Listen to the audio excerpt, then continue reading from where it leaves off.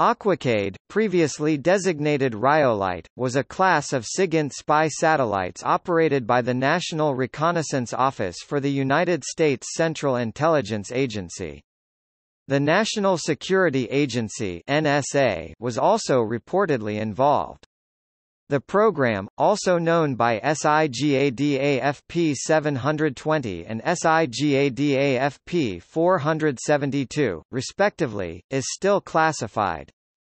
During the same period, the Canyon SIGINT satellites were in use with an apparently somewhat different set of capabilities.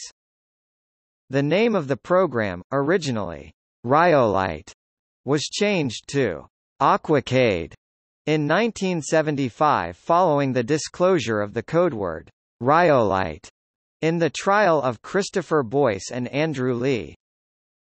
The Rhyolite Aquacade satellites, made by TRW, are rumored to have an umbrella-like reflecting dish 20 meters in diameter. They were succeeded by the Magnum, Orion and Mentor series of satellites. A major purpose of the Rhyolite satellites was reportedly the interception of Soviet and Chinese microwave relay signals traffic. During the 1960s to 1970s, much of the long-distance telephone and data traffic in both the US and Eastern Europe was carried by terrestrial microwave relay links, each consisting of a dish antenna on a microwave tower that transmitted a narrow beam of microwaves to a receiving dish in a nearby city. A good deal of the microwave beam would miss the receiving dish and, because of the curvature of the Earth, radiate out into space. By placing a satellite in a geosynchronous orbit at a position in the sky where it could intercept the beam, the U.S. government was able to listen in on Soviet telephone calls and telex cables during the Cold War.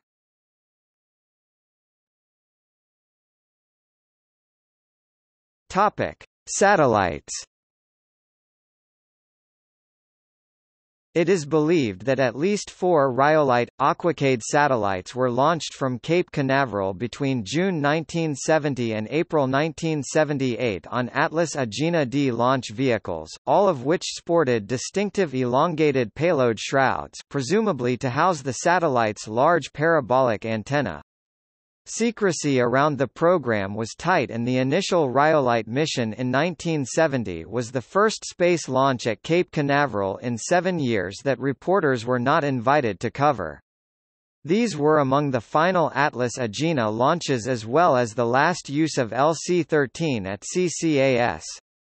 The satellites had a mass of approximately 700 kilograms and operated in near geosynchronous orbits over the Middle East.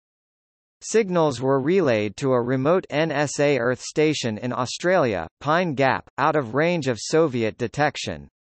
From there, they would be encrypted and sent via another satellite to the NSA's headquarters at Fort Meade for analysis.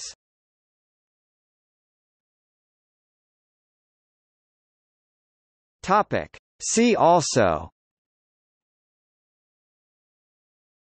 Canyon satellite, a contemporary, near-geosynchronous program with closer ties to the United States Air Force.